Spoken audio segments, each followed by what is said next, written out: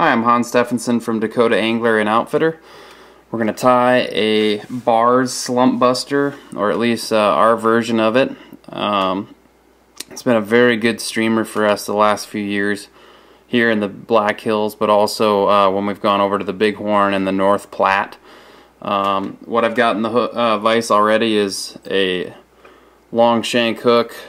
I think this is a 1710 Daiichi with a tungsten cone head on. You could use a brass cone head and supplement that with some lead wire if you wanted it to be heavier. And then I just started my thread. Took that thread to the back of the hook. We'll tie in a piece of copper wire for our ribbing.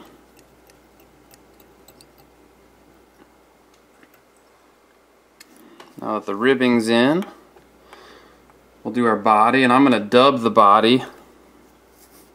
You can also use like a pearl tinsel, or you could also use some sort of braided flashy material, but you want something kind of flashy. Give the fly a little bit of sparkle as it's in the water, a little attractant flash. I'm going to use a holographic copper ice dubbing. Build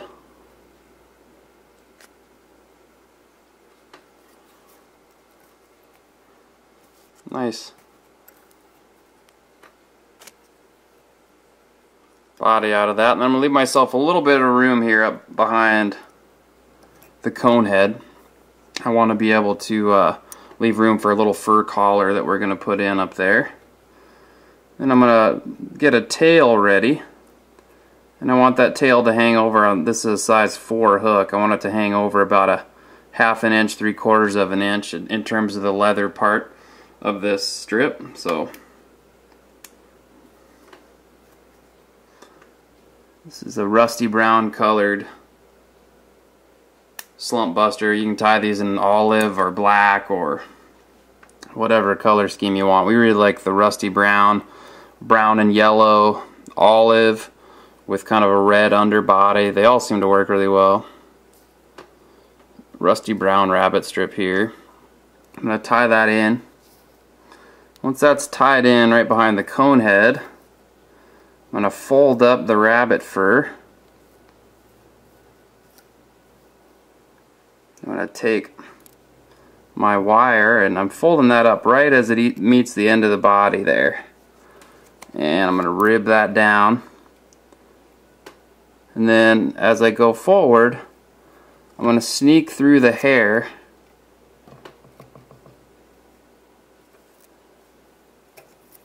Try not to smush it down.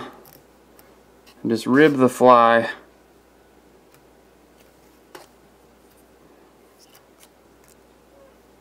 through the body.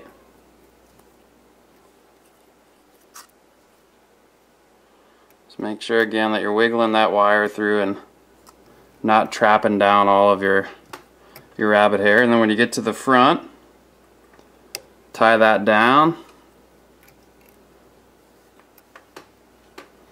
And we'll trim off the excess wire. Now to finish the fly, we're going to put in a little hair hackle collar. We're going to use the same color of rabbit fur.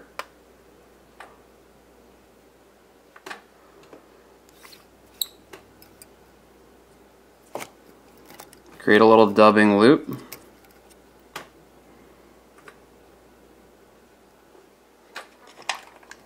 Get a dubbing spinner. Put that on the loop.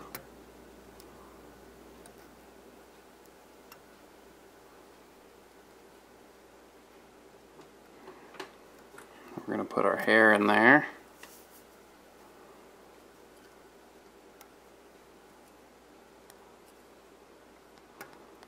And once we get our hair inside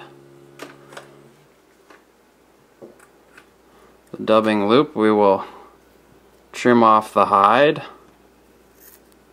You just want the hair to remain. You could do a cross-cut rabbit strip here too if you wanted to save yourself some time, but what you'll find is you get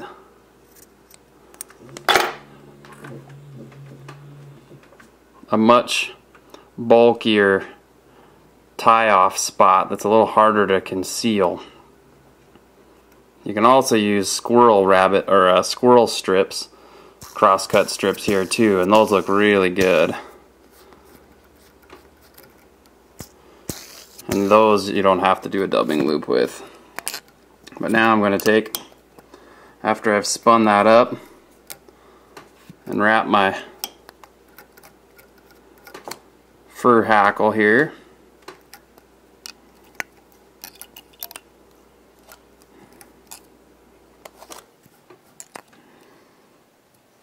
Once that's wrapped on, we'll tie that off. Make sure it's not going to come undone on you. You don't want to redo that process.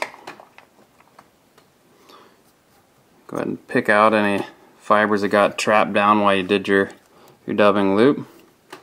And then you can go ahead and throw in your whip finish behind the cone there. Trim off your excess. Now that fly has been really good for us. We've been using that for trout, but it's also a great warm water streamer for smallmouth, largemouth.